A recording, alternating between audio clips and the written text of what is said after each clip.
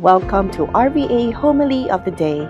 Let us now listen to Father Victor Sadaya, CMF, as he reflects on today's Gospel. Dear brothers and sisters, in today's Gospel, we experience the healing power of Jesus. After leaving the synagogue, Jesus went to the home of Simon. When he arrived, Simon's mother-in-law was very ill with a high fever. When Simon brought Jesus to his home, his mother-in-law was instantly healed and fully restored.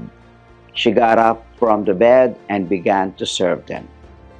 At sunset, many people who were ill were brought to Jesus. They had a variety of diseases. Jesus laid his hands on each of them and they were cured. Demons came out of some of the people and they began to shout at Jesus, "You are the Son of God." Jesus firmly rebuked the spirits. He did not allow them to speak because they recognized that he was the Christ. At daybreak, Jesus left the town to find a deserted and quiet place. He needed time to rest, pray, and have some solitude.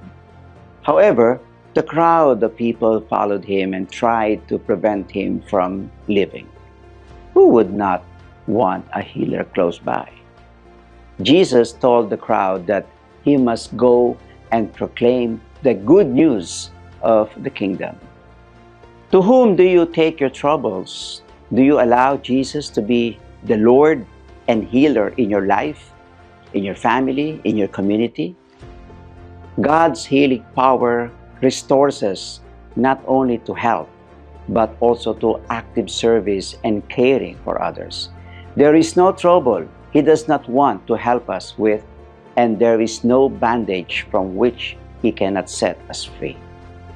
Thanks for listening today. For more homilies, please visit our website at www.rvasia.org.